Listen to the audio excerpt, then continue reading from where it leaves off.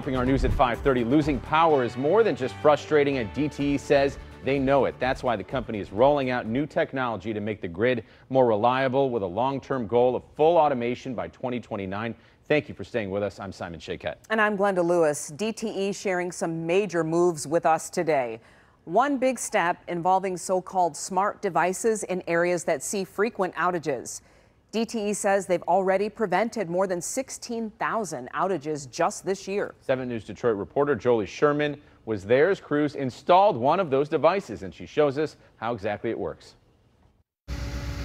Wednesday morning, DTE crews were busy installing special technology on Roselawn Street. The equipment that you see behind us, these smart devices, really allow us to, one, prevent outages from occurring. DTE's Morgan Elliott Andahazy says these smart devices have the ability to reroute power, identify damaged areas, speeding up restoration efforts, and improve customer safety. When there is a down power line on that circuit, these devices will cut off power so that wire that's laying on the ground is now de-energized, so if anybody were to come in contact with it, they would not be in harm's way. We're told these devices have already prevented more than 16,000 power outages since the beginning of the year, and more are being added across southeastern Michigan. DTE is installing more than 30 of these devices each week through the end of the year, and by then they'll have added more than 675 devices to the grid. So by the end of this year, we'll have more than 1,200 devices installed throughout our territory. I'm all for it. Andre Bailey knows what it's like to lose power, especially in the winter. It is miserable. You can't watch television. It gets cold. Gotta get multi-blankets and everything. Put on sweaters.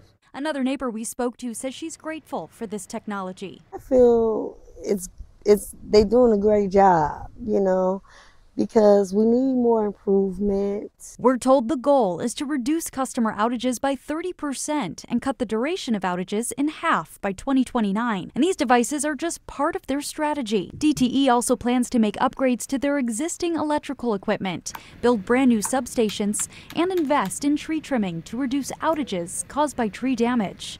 On Detroit's west side, Jolie Sherman, 7 News Detroit. Jolie, thank you.